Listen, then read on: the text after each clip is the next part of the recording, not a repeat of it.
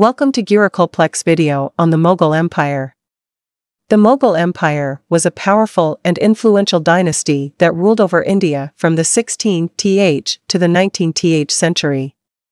This period in history is known for its cultural, artistic, and intellectual achievements, as well as its political and military prowess. The Mughal Empire was founded by Babur, a descendant of Genghis Khan and Timur, who established his rule over northern India in 1526. The empire reached its height under the reign of Akbar, who was known for his religious tolerance, administrative reforms, and military conquests. However, the empire began to decline in the 18th century, and by the 19th century, it had lost much of its power and influence. The rise of the Mughal Empire. The Mughal Empire was established by Babur, who was a skilled warrior and strategist. He came from a line of nomadic warriors who had ruled over Central Asia for centuries. Babur's conquest of India was not only a military triumph but also a cultural and artistic one. He brought with him the traditions and customs of the Central Asian Turks, which were then blended with those of the Indian subcontinent. Babur's son, Humayun, was not as successful as his father. He was forced to flee India after being defeated by the Afghan ruler Sher Shah Suri.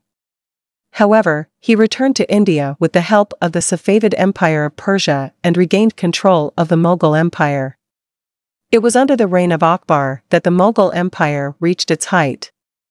Akbar was known for his religious tolerance, administrative reforms, and military conquests. He abolished the jizya tax on non-Muslims, encouraged the arts and sciences, and established a centralized administrative system that was both efficient and effective.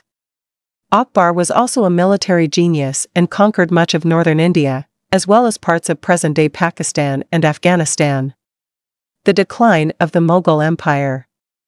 The decline of the Mughal Empire began in the 18th century, and it was caused by a combination of factors. One of the major reasons for the decline was the succession crisis. The Mughal emperors were succeeded by their sons, and this led to a power struggle among the princes. The princes often fought with each other, and this weakened the empire. Another reason for the decline was the rise of regional powers. The Mughal Empire was a centralized state, and it depended on the loyalty of its regional governors.